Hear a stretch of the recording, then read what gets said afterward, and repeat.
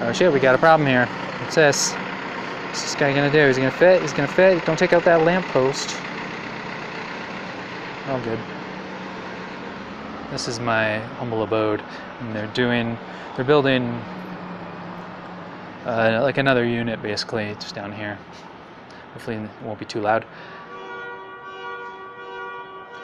Well, I have to wait for that.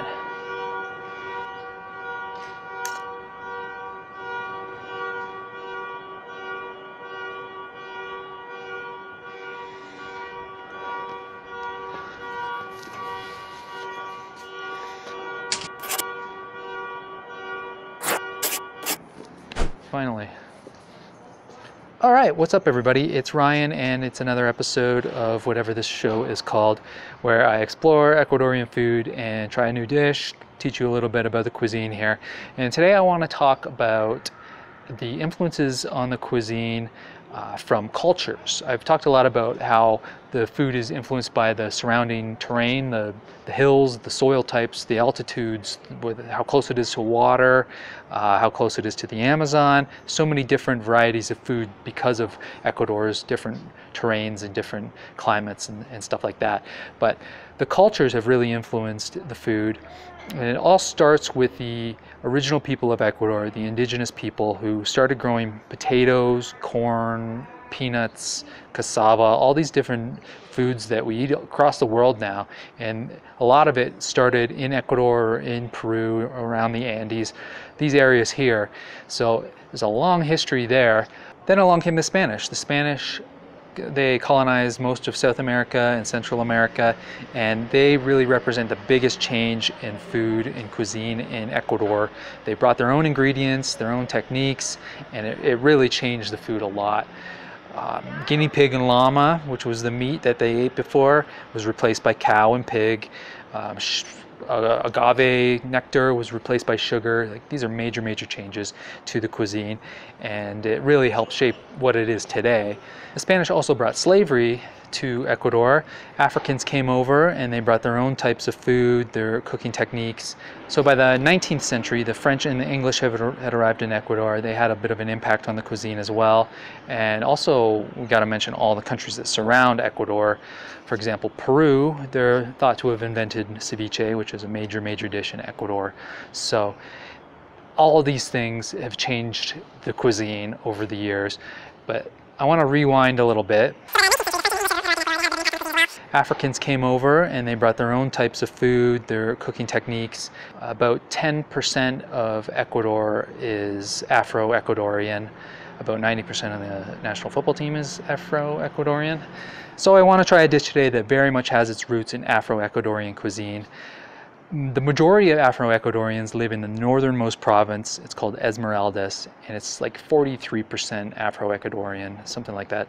And they have a nice long coastline, so there's a lot of seafood there. So I'm going to get into some seafood with a bit of an African flair to it. And to eat it, I'm going to a market. It's called the Mercado Rumenhue.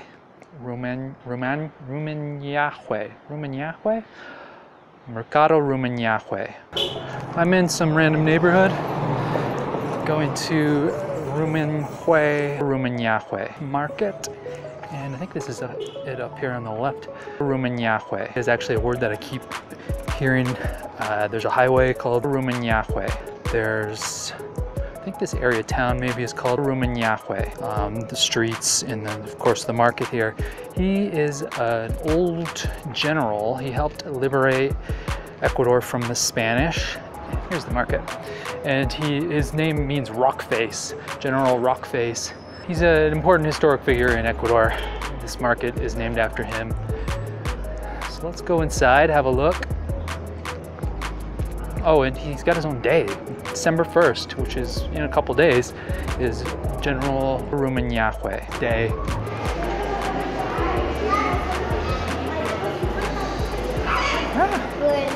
This is a pretty cool market. It's a cool building. It's just very basic, but okay, so I don't even know the booth that I'm looking for. I know the name of the lady who runs it. Unfortunately, I'm not finding. This lady doesn't have a sign. I hope it didn't come all this way for nothing.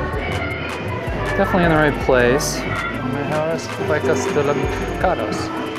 here, right here. Encocado de camarón. La saison quiteña. ¿Dónde es? Is this still up? Sí. Right here, guys. ¿Tienes encocado? No, eso se hace solo bajo pedido.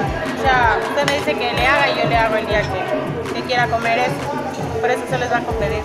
De ahí lo que tengo hoy es pescado frito. Ajá. Okay, gracias. La verdad. It's a fail. I don't know what happened to the place, but it's not here. I gotta regroup. Okay, I gotta regroup. Okay, I got a new plan. I'm going to another place that's over here. I just got off another bus. I'm bouncing all over the place. It's starting to rain. It's pissing me off a little bit, but I think we're gonna be okay. Right here across the street, we've got a bull ring. This is an old bullfighting ring. It's called Plaza de Toros. Kind of cool. I love the shape of these things. There's another one downtown, and it's got a tennis court. They've installed a tennis court there. That's really pretty cool. Anyway, so we're going deep into here somewhere. And it's a place that specializes in food from Esmeraldas, which is the province where this dish was created. So they'll have it, and hopefully it'll be good. Uh-oh, there's some thunder. Okay, I did it. So this is Encocado. Encocado, you stick that word in Google Translate and translates it to something like glued or something. But the actual meaning is en is in, coco is in coconut, cado, I don't know what that part means, but it's essentially a dish that's made in a coconut milk. This is like a really fragrant coconut sauce. It's really good. And it's got some herbs in it. Could just be cilantro. Comes with some patacones. Patacones are bananas sliced up, fried, crispy. They're like a special kind of banana, like a green banana, I believe.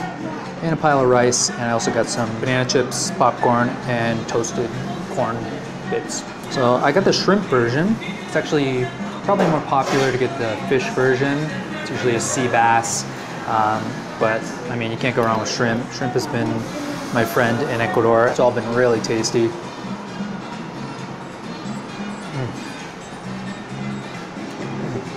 No exception here. The sauce is very much like, feels a little Thai, a Thai sauce. I'm gonna throw some lemon on it. Love me some lemon. Lemon on that, lemon on all that.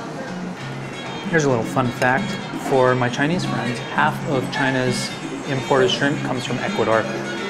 The little ahi sauce, some pickled onion, a little bit of this coconut sauce, and a shrimp. It's just a beautiful combination. It's sour, kind of sweet, and rich.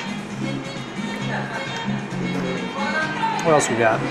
So when they cook this, they'll take the milk from the coconut, they'll take the pulp from the coconut, and they'll cook it all together, make it really rich and powerful, throw some lime in there, and cilantro. Sometimes they'll cook the fish or the shrimp in it, sometimes they'll just pour it on after. This place is located just beside a gas station here. The gas station is called Mass Gas, More Gas. It's a chain, I like that, Mass Gas. This dish is a little bit more expensive than other food here because of the seafood. It cost me about I think it was $8.20 for all this, which is a lot of food, and it's a really tasty meal.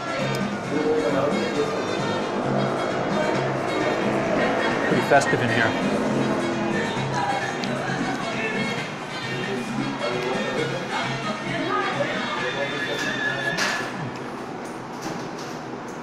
Another great Ecuadorian dish.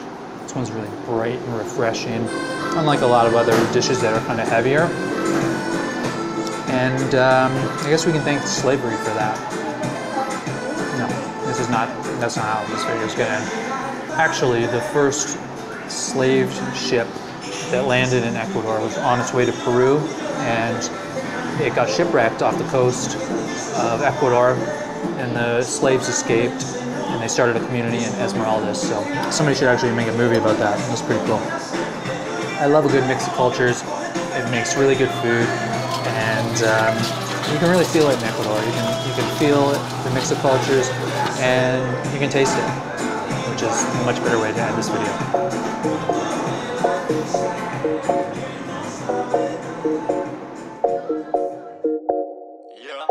Prefer when I'm by myself. I don't wanna hang around y'all. Pray for good health. One day I'm really gon' ball. Fuck around and buy the whole mall. Breaking that cake. Flexing 700 in the bank. Not a superhero, I don't save. Look at my face. Look at my grades. Don't match up, no love. Fuck a date. I just fade. When I hit